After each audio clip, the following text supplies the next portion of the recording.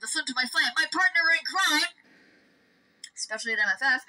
We have Katie.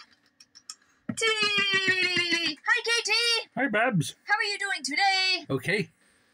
Well, that's great. However, you said you discovered something terrible. Yes, I did. What is the terrible thing that you have discovered? You know, Crowley from Good Omens, he's a yinglet. Oh, no! He's a yinglet. Just look at his eyes.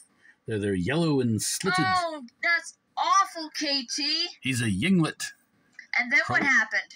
And then Aziraphale went like, Katie. Oh, my goodness, oh dear.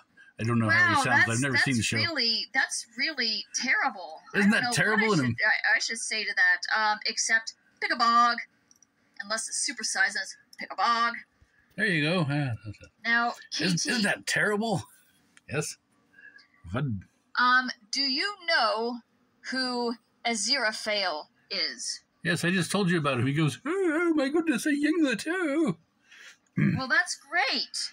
Now, tell me 3 things about Aziraphale, and I will tell you whether or not they're correct. Okay. Here we go. Number one, Number one, he is fluffy. That's correct, Katie. Wow, that's fantastic. Okay, thing number 2. Number 2, he is a potato. You really know who Aziraphale is. This is great. Okay, what's the 3rd thing? The 3rd thing is that he is... Katie. I didn't say it yet. That's awful. You should not say those things about Aziraphale. That is not true. You didn't let me. Little thing. I was going to say... He doesn't know. Babs, you interrupted. Katie. Once again, he's said things. And I can't No, believe that he said that specific thing just now. I didn't get to say it.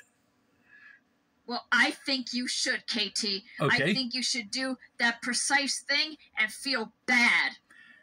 Aziraphale is not a yinglet. There, that's number 3. Uh-huh. And you know what else? What? You know what else I think? Kitty Birdo! Hi, Kitty Birdo. How are you doing today?